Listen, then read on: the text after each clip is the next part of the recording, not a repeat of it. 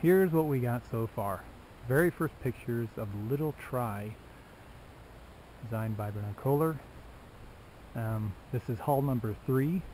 Hopefully trying to get it done so we can take it sailing next Wednesday. That is only, what, 4 days from now. As you can see, it's not looking all that bad. Still got some painting to do, and I'm doing the rigging right now. The one major obvious problem that I got right now is my mast is too short by about 1.5 feet. You can see the front of the sail right there is kind of leaning on the boat.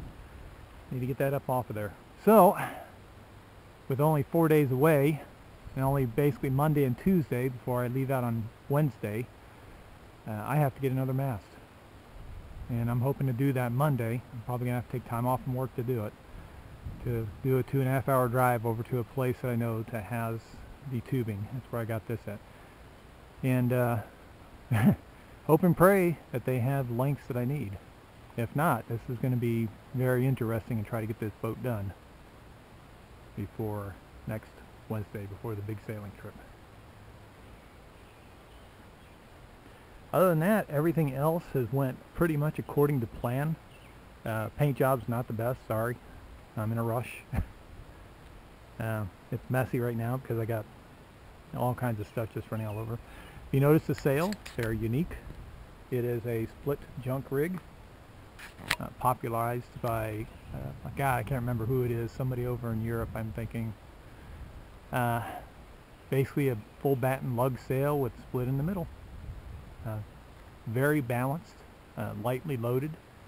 I can get away with a lot less ropes and strings than a normal sail. Easy to reef. I just drop a panel or 2 or even 3 panels if it really gets breezy. And you do that in a matter of in less than a minute. So it's pretty cool.